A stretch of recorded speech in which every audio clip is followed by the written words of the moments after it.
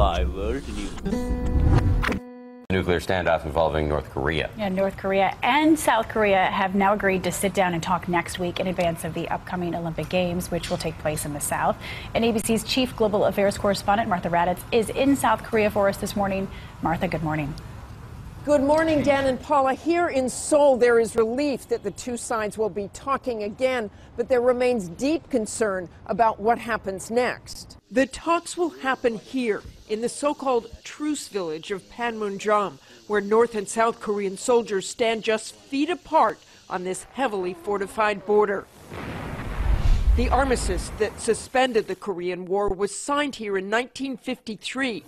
The topic this time, the North's participation in Olympic Games. It may sound unimportant, but the talks come at a time of incredible tension.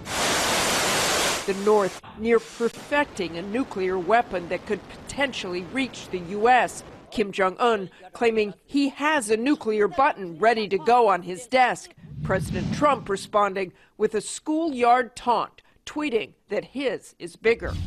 I think the rhetoric that North Korea understands is, while it is our objective to achieve a denuclearization through diplomatic efforts, those diplomatic efforts are backed by a strong military option if necessary. And the show of U.S. military might on the peninsula has been nearly constant. But during the Olympics, the U.S. has agreed to halt military exercises.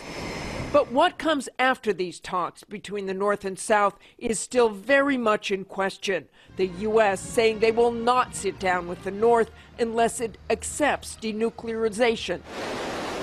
And the North saying that will never happen. For now, all eyes are on Tuesday. If there is progress made in the talks, there is hope that they will expand. But either way, this nuclear crisis is far from over.